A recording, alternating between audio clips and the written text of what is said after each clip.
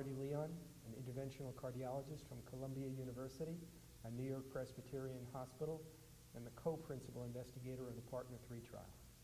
And my name is Mike Mack. I'm a cardiac surgeon at Baylor Scott & White in Dallas, and I'm privileged to be a co-principal investigator of the PARTNER 3 trial along with Marty.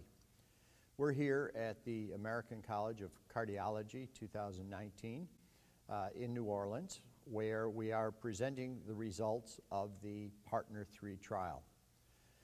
The PARTNER 3 trial is the latest in a series of 5 partner trials that have used de-escalating risk to define patient cohorts for study trials. There have been previous randomized trials in inoperable patients, high-risk patients, intermediate-risk patients, and now this is the PARTNER 3 low-risk trial, which randomized 1,000 patients between transcatheter aortic valve replacement with the Edwards SAPIEN 3 valve and surgical aortic valve replacement.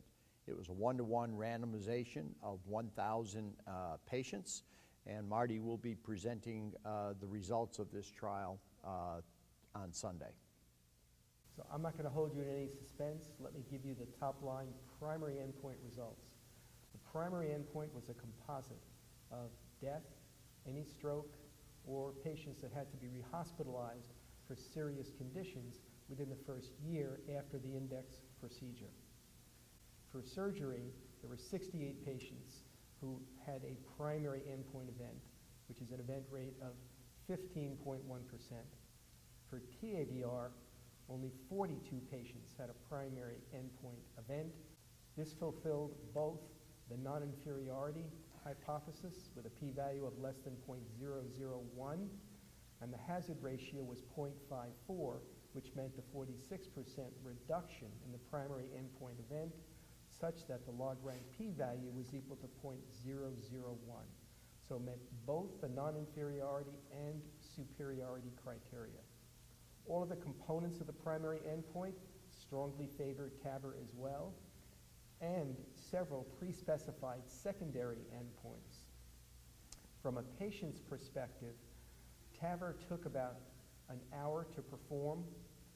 65% of the patients did not have general anesthesia. Most didn't even go to an ICU but went directly to a floor. The average hospitalization was 2 or 3 days. And these patients were generally sent home or to self-care, 96% of the TAVR patients. And within the first month, they had a dramatic improvement in all functional indices of health status. So TAVR has come a long way from the standpoint of results now in this newest low-risk patient population. So there's important limitations to the trial. First of all, the primary endpoint of the trial is 1 year. So that doesn't answer questions of durability, which is appropriate to raise.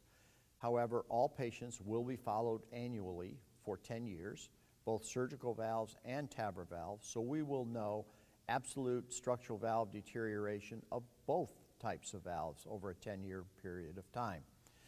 The second is that this trial was performed by experienced operators in experienced institutions. And so it remains to be seen whether these results are scalable to less high-volume institutions. Third is there were important exclusions associated with this trial, such as you had to be able to have the valve placed by transfemoral access. You couldn't have a bicuspid valve, and there are some important anatomical exclusions. That being said, the robust evidence base that has been generated by the series of partner trials over the past decade has clearly informed practice and shared decision-making for patients. So Marty, final word? Yeah, I would conclude by saying that this is no longer a new procedure. We've been doing this now for 17 years. The technology has improved and stabilized. The procedure has become fairly routine. And these results really should empower patients and referring doctors, because it allows us to say that we can have a dialogue with patients about TAVR versus surgery, not based upon some arbitrary surgical risk criteria, but based upon clinical and anatomic factors, understanding and respecting patient preferences, and also being able to explain risks, benefits, and knowledge gaps that we have.